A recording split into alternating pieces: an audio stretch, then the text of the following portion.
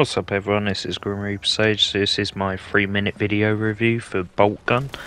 This is the PS5 version, so shout out to the publisher Focus Entertainment, who are kind enough to give me a code, and is developed by Auroch Digital. Is released on the UK on the 23rd of the 5th 2023 and is $17.99 on the PlayStation Store. So first things first, so pros first. The weapons were really cool. They all had their own feel and look to them, and own weight to them. They were really good. Like the shotgun's really satisfying. You get a big old LMG later on. It sounds so nice using it. Enemies are all cool, all have their own look and attacks. As you can see, some of them in here, they range from like humanoid to monsters to demons and everything in between. Controls were really nice and easy to pick up, you know.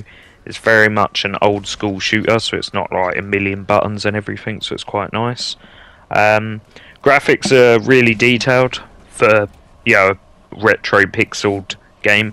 And it was quite detailed. It's really gory as well, which is always added fun. Nostalgic vibes, I got very many of them. It reminds me of an old school Doom, which isn't a bad thing. Yeah, it's like the games I used to play growing up, so it's really fun.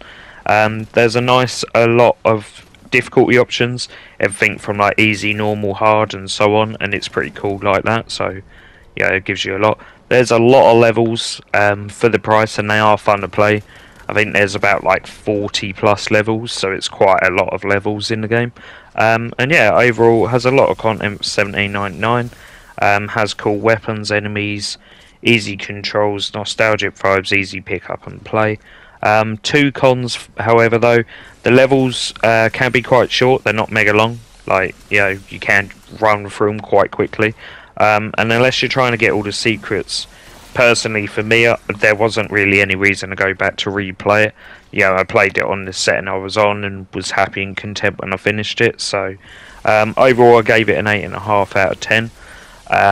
Like I said, you know, for $17.99, there's cool weapons, enemies, controls, stuff like that. But yeah, you know, the two cons, as I said. I hope you enjoy his videos. Please go check out my blog, which is www.garylodgegamesreview.game.blog. On there is where I post all my fan art and all the pictures that I take. They're all from my PS5 and then uploaded. You can then read it, my own review at your leisure and stuff. Hope you enjoy his videos. Please like, share, subscribe. Helps me out an absolute ton. In order to get codes for this game and other games, I have to submit my blog and my YouTube to publishers, developers, PR companies. They then decide whether or not if I get the code.